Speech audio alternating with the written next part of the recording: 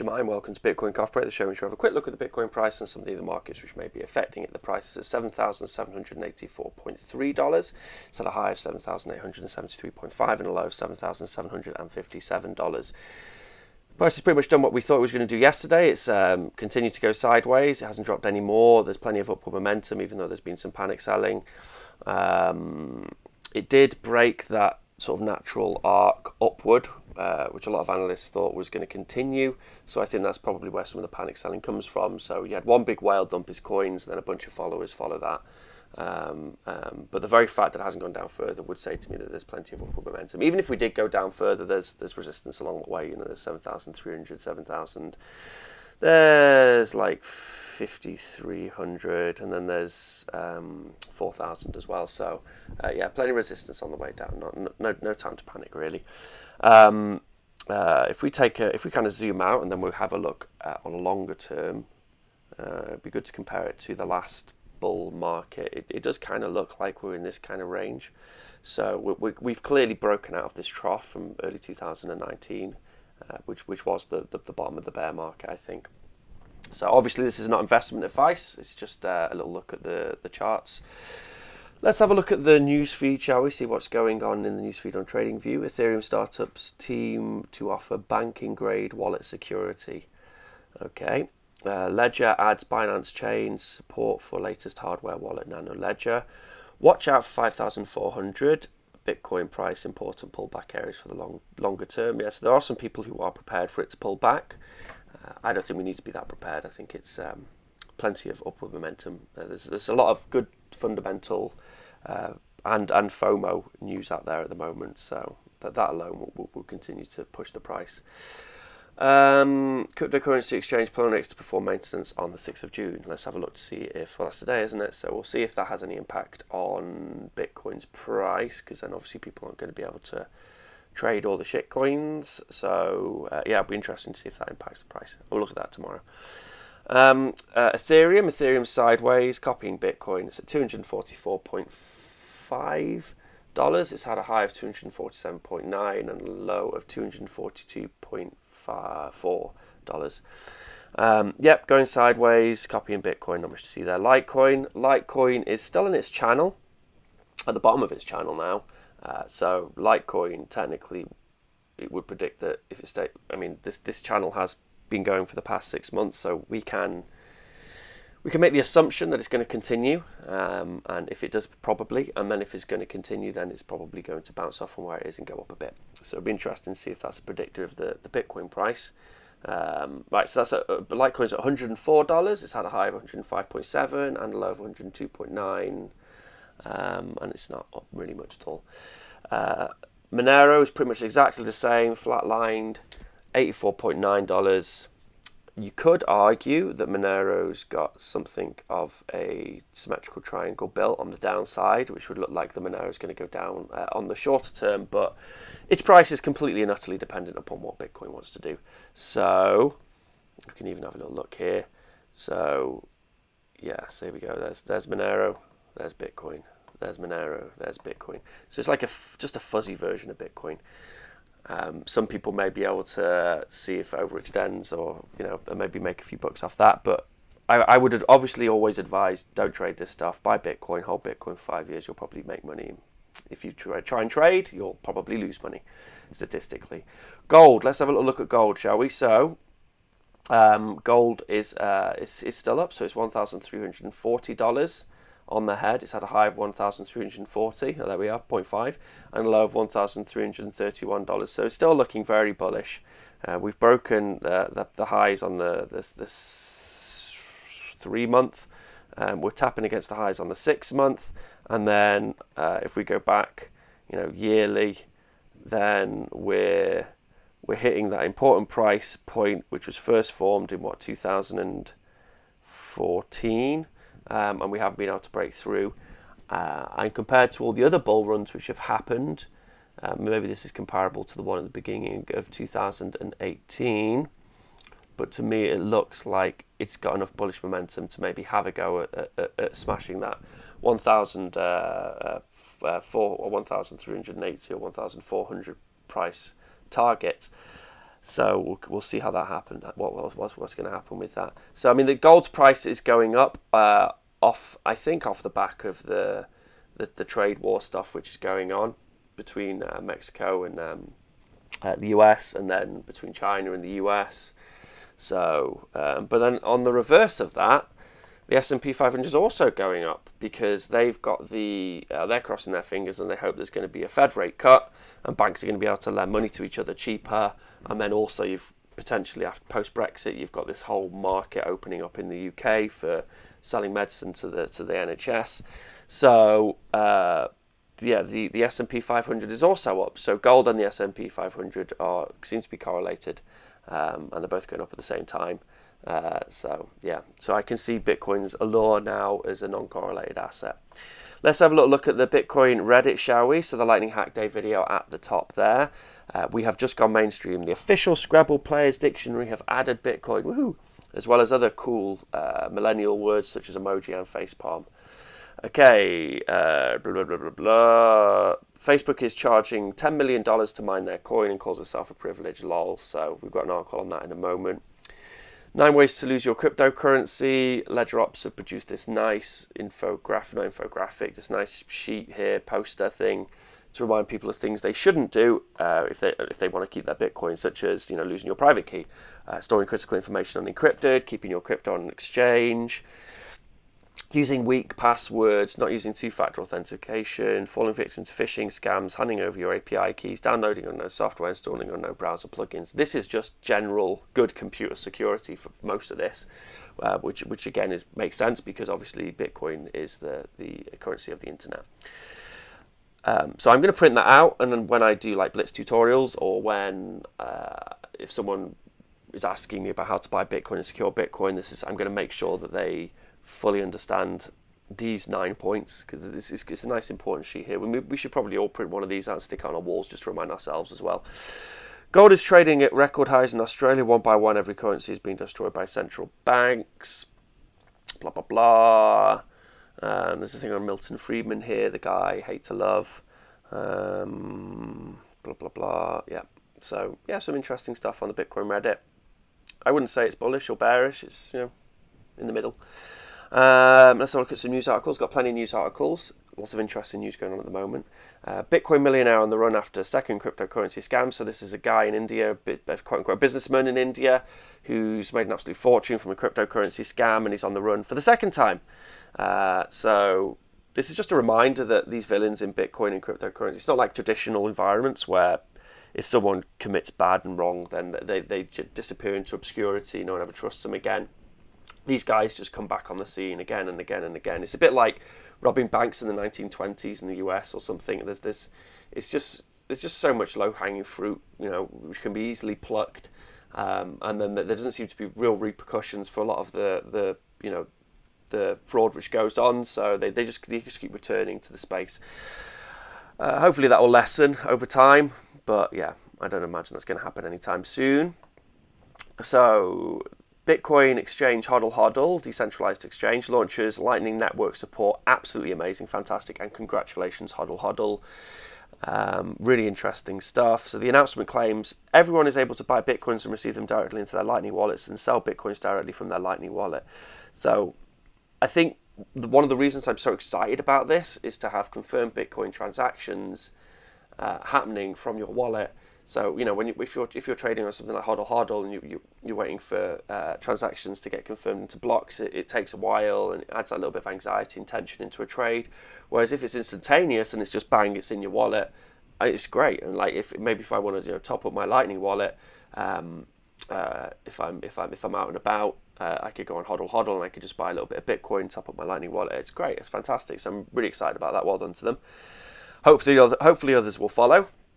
New malware campaigns spread Trojans through crypto clone trading website. So, blah, blah, blah, blah, blah. There's a virus which is imitating Cryptohopper, a website where users can program tools to perform automatic cryptocurrency trading.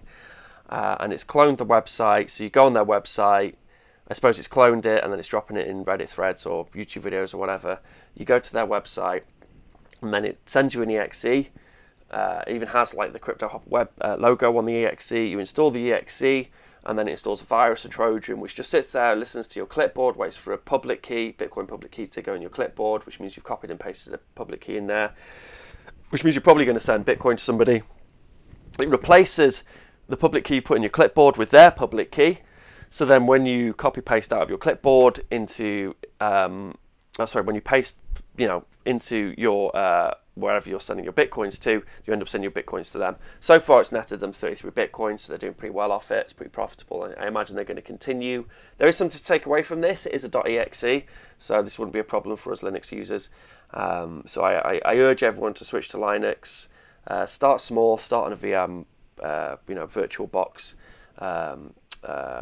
type thing, and then work your way up. Do your research as well if you're going to buy a laptop or something to install Linux on. If you Google it, you'll be able to find like what's the best laptop to install Ubuntu on, what's the best laptop to install like Arch on. Then there's plenty of resources, and then just go buy the laptop people suggest. It makes life a hell of a lot easier. So there's my Linux shilling.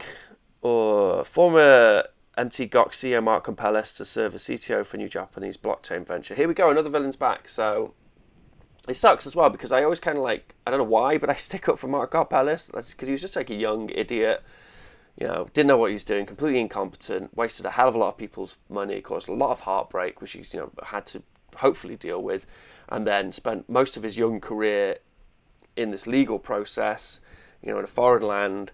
So I felt sorry for the guy. I was like, he's done a lot of wrong, he's done a lot of harm, but, the poor guy, he's had a hard time of it. He's not had, Christ, he's probably not had a harder time of it as some of the people whose money he's lost. So, but, he's had hopefully had a fairly negative experience. Anyway, it seems that he's had a suspended sentence in Japan, and he's now released a book, which I don't think is mentioned in here, but it's a book in Japanese. He's releasing a book in Japanese where the blurb on the back says that Mark Compellis is one of the most successful and important cryptocurrency programmers, which is absolutely nonsense. He didn't have the wherewithal to even change the domain name of MT.Gox, and it was all running off like PHP, heavily like unsecure. And this is the problem. This is why it got hacked. This is why I lost a hell of a lot of money through massive incompetence. So yeah, so as with that Indian cryptocurrency scammer, these bad guys, these people, you can't get rid of them. They just keep coming back. So I suppose educate people to be very wary of anything he produces. So in here he's quotes saying that he loves Japan, and he wants to be part of blockchains having a positive impact on Japan. I would say that it's time to just walk away, hang your head in shame, say sorry. Christ, get involved producing a film, warning other people of the massive mistakes you made, and how you've had this negative impact on other people's. Write a book about that, and people would buy that book. I would buy a book, like an honest book, about all the incompetence which happened at MT.Gox, and how he's a young guy, how he made mistakes. A bit of humility would be nice, but we don't seem to be seeing any of that, so that is a real shame. Facebook set to reveal their cryptocurrency in June. This is pretty bullish. They've obviously, the news got out on Global Coin, which is their cryptocurrency. They want to make, and I think that was kind of a leak. The idea was to launch in 2020, but they've pulled that forward. It seems to sort of this year, and the details of it are going to be released this month. They're inviting people to come, and if they, it costs $10 million, but they're inviting people to spend $10 million, which will give them the right to run a node. So this is kind of like a federated cryptocurrency, which could work. But I think the very fact that it feels like they kind of trying to bring things forward would mean that it's probably not going to work. And then ultimately, this is a proprietary version of a non-proprietary concept of Bitcoin. So if people do start using this cryptocurrency, then people will then inevitably start drifting towards Bitcoin. So it's an on-ramp for Bitcoin. It's also a massive bounty for the world's black hats. So all those hackers out there right now are cracking their knuckles, and they can't wait to get ready trying to attack this bad boy. And I'm sure they'll be successful, and there'll be some hacks, sadly, and people will lose money. So yeah, tread softly, Facebook. You tread on my dreams. Let's have a look at the next article here. Right, so we got Gold is superior to Bitcoin, say people who sell gold. So it seems like the gold bugs and the gold people are upset by Grayscale's drop gold advertising campaign, that excellent advert they did. And goldmoney.com has produced some graphics on debunking some of Bitcoin's claims. So Bitcoin has no weight. False. 1 Bitcoin unit, I'm not sure what a Bitcoin unit is, it requires at least 1.7 kilograms worth of hardware, which you all know to be completely false. If this is current sort of mining hardware, or I don't know how they calculate this figure, that would obviously adjust on how many people will be mining Bitcoin. So it's complete nonsense. But it is interesting and exciting that gold feels, or the gold scene feels like it needs to defend itself against this thing called Bitcoin. So yeah, good stuff. So another article here: every game in the South Korean startup makes its own blockchain. I like this because I think anyone who, I don't know, particularly from the younger generation, or maybe even, people as old as myself, like you, we've had experience with digital scarcity in games. So I remember playing Ultima Online, getting a nightmare horse, working really hard to get it, being like one of the only players in the whole game which had this thing, absolutely awesome. And then suddenly they made it really easy to get a nightmare horse, and everyone had one. And I remember turning my back on the whole game, just feeling so annoyed that digitally scarce thing which I'd earned was no longer was now worthless, and there was no guarantee that thing was going to continue to be scarce. Other people have had similar experiences in World of Warcraft, etc. So yeah, so it's interesting that this startup is just incorporating blockchains into their games. I imagine this is going to be a real on-ramp. So if a big popular game like Fortnite starts having some sort of trading platform where people can trade guns or weapons or I don't know, whatever else, in-game items for Bitcoin on Lightning, for example, then that it's going to really boost adoption. All these kids are really going to get into it. And there was some talk for a while where I think Fortnite were accepting Monero, but the trial didn't really work successfully. But if they do Bitcoin on Lightning or a game like that, and it's maybe worked into the narrative of the game, that'd be cool. And then all these kids would be asking their parents because they want to buy some Bitcoin. Saying that games are kind of multi-generational now, so everyone's going to be buying Bitcoin. So the virus spreads. Another output for the virus spreading is the Independent, it seems, which is a middle class, upper class broadsheet here in the UK, well respected for their reporting. As a legacy newspaper goes, it's actually a pretty good one. So nice big article. Bitcoin price analysis predicts cryptocurrency will reach record high in 6 months despite recent crash. So Oliver Isaacs, a blockchain Bitcoin analyst, says that Bitcoin is going to hit 25k by the end of by the beginning of 2020, by the end of 2019. I think it's probably going to hit higher than that. But it seems that the Independent have picked up on this article and then have written an article on it. So we've got some good middle class Bitcoin shilling going on today. We've got the Scrabble, and now we've got the Independent as well. So it's coming from all angles on those those guys with fairly big bags. So you might want to diversify their portfolio into something like Bitcoin. They'll phone their asset manager, their financial advisor, and they'll say, yeah, just buy me a little bit of Bitcoin. I've been hearing good things about it recently. So the virus continues to spread through games, through the Independent, through Scrabble. Yeah, and that's about it. So have a fantastic Thursday, and I shall see you tomorrow.